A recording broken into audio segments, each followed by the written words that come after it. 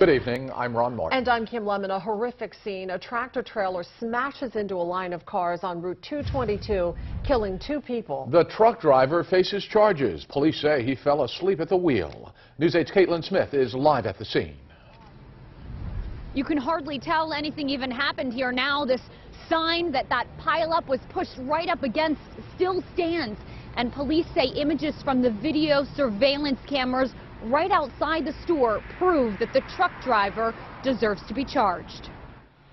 To give us almost live picture of this incident as it took place. And it showed that clearly there was nothing other than the tractor trailer that was responsible for this incident.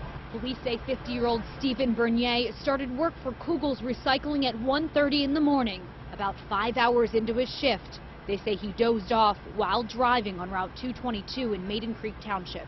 You could actually feel, the impact. Northern Berks Regional Police Officer Bob Wood was in the drive-thru of Dunkin' Donuts just about 50 feet from the crash. Being in the thick of it at the time it's happening and people yelling to call 911 and realizing I'm there, it was amazing. But for 2 drivers, having an emergency responder that close didn't matter.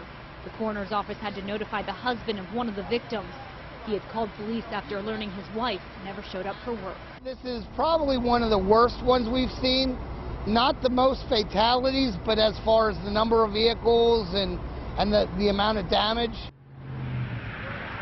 Police still haven't released the names of the 2 people who died. Stephen Bernier is facing numerous charges, including 2 counts of vehicular homicide and 9 counts of aggravated assault while driving. Police say he has expressed remorse.